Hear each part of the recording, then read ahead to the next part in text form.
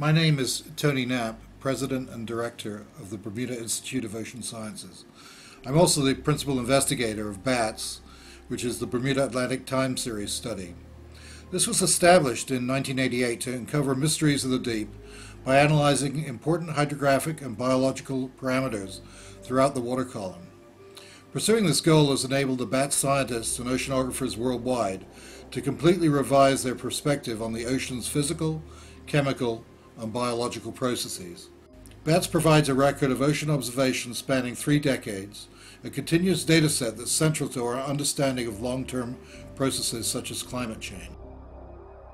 The CTD, or Conductivity, Temperature, and Depth Recorder, is housed in a rosette which is surrounded by bottles, and these bottles are used to collect water as the CTD and rosette are dropped into the deep ocean. And we study the ocean down to 4,800 meters each time we go to BATS.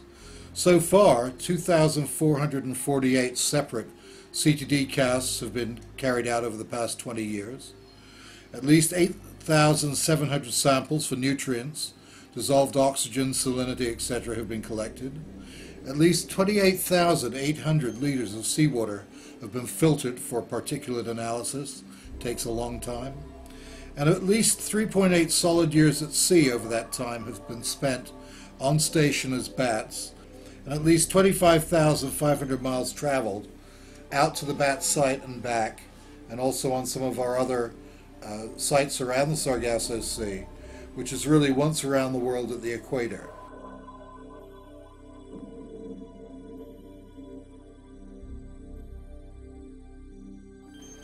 The plankton tow that we use a large net each time during BATS allows us to determine what organisms are there at various times of the year, and so we can see a change of how the ocean is changing over time by these little phytoplankton and zooplankton that end up being the food for fish.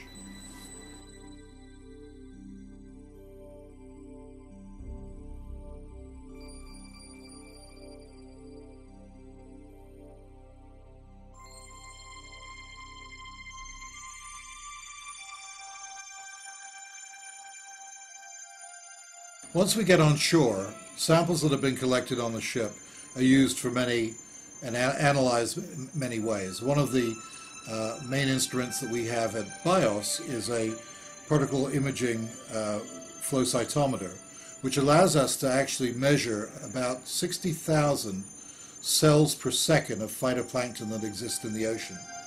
We can then take that information, screen each sample, collect each sample, look at the DNA of those organisms, and really give us a better idea of which organisms turned up at various times during the year, month, or hour.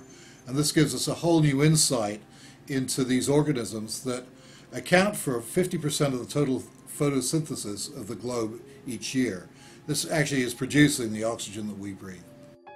One of the most important aspects of the data set that exists at BATS is the changing of dissolved carbon dioxide in the surface of the ocean over the last 20 years. And it actually shows an increase in carbon dioxide, and with that we see a change also in the pH of the ocean.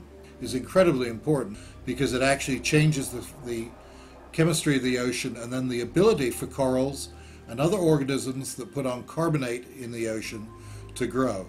This is where we see one of the real important contributions of BATS and our Ocean Time series to coastal programs worldwide.